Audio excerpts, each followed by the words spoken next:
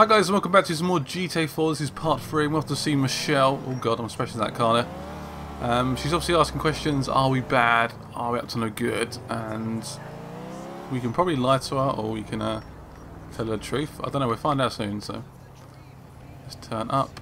Honk the horn maybe. First date.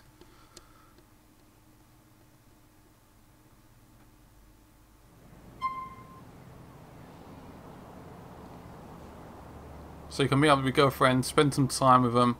You can take her to the burger place, I guess, if you want to.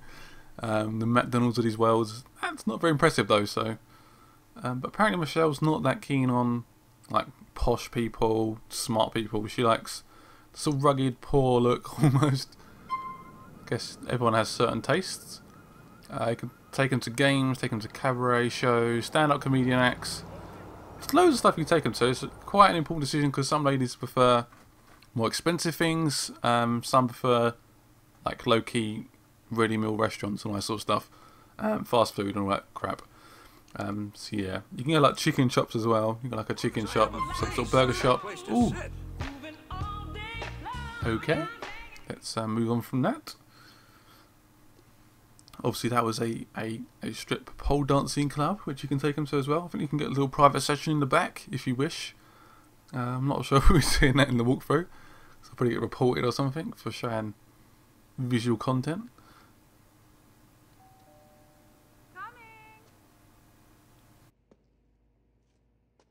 Who is it? Hey, it's Nico.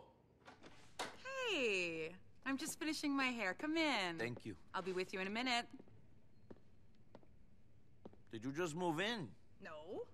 Why? All your stuff is new. Some even still have tags on. Yeah, well, I like things clean. I can see that. But, everything is new. Yeah, I'm kind of obsessed with cleanliness. Things get on my nerves and I just throw them out. OCD or something? Oh. So, where are you taking me? You look good. Aw, thanks.